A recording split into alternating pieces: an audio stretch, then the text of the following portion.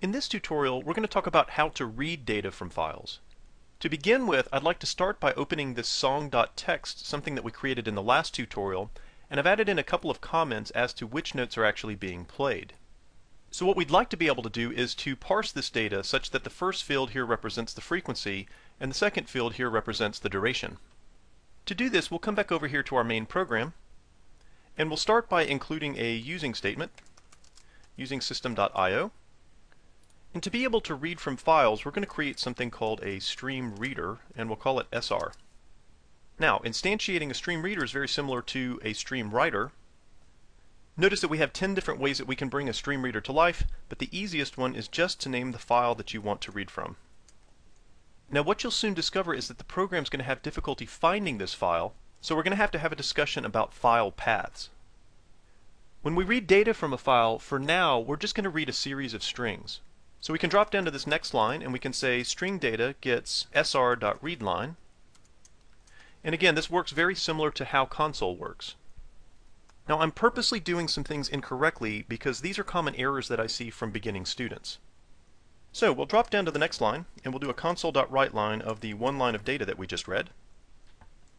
And if we were to run this, you would probably see that it's not going to behave very well. And we get a file not found exception, which probably has something to do with its inability to find song.txt. So let's stop debugging.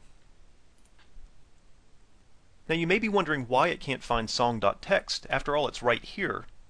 But the problem is because the executable doesn't live in the same directory as song.txt. To show you what I mean, we can open the project folder, and if we dig around, you'll see that there's a bin directory. Inside the bin directory is a debug directory, and then right here you can actually see the executable. Notice that you don't see song.txt right here. And the reason is because it's located a couple of directories up. In fact, if you look around, you'll see that it's located 2 directories up from where the executable is located. So let's reduce this window and go back to our code.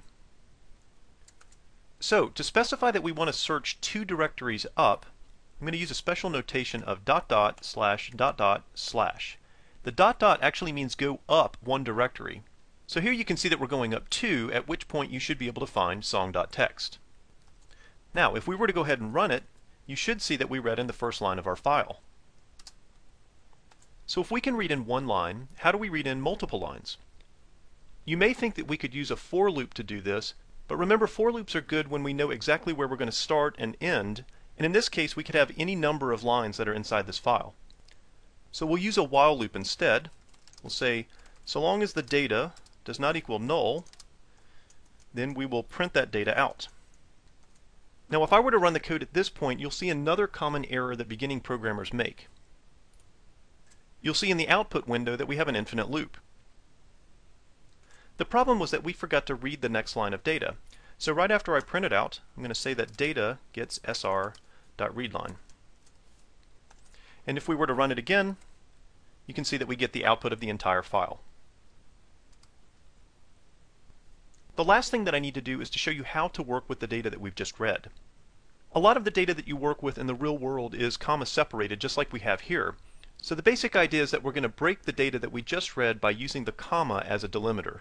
And by delimiter, I mean the thing that's going to divide this string. Now you may or may not be aware of this, but strings have a split method that'll actually return us an array of strings. So what I can do is right after console.readline, I can create an array of strings, and I'll call it values. And then I'll assign it data.split, passing it the comma as a delimiter. So what's going to happen if we look back here at song.txt, 262 is going to go into values of 0, 2000 is going to go into values of 1, and C is going to go into values of 2. As we read the next line, 392 is going to go into values of 0, 2000 is going to go into values of 1, and G is going to go into values of 2, and so on.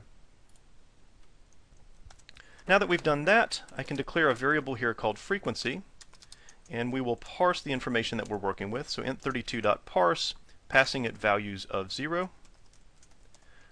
We'll do the same thing for duration, assigning it int32.parse of values of 1.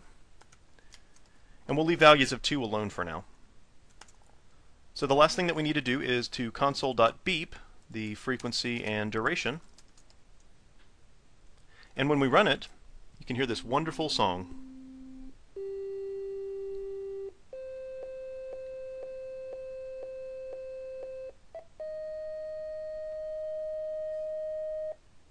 And you can see that console.beep is not exactly a wonderful instrument to work with. So that's it for this tutorial. You should now know how to read from files and know how to parse that data when necessary.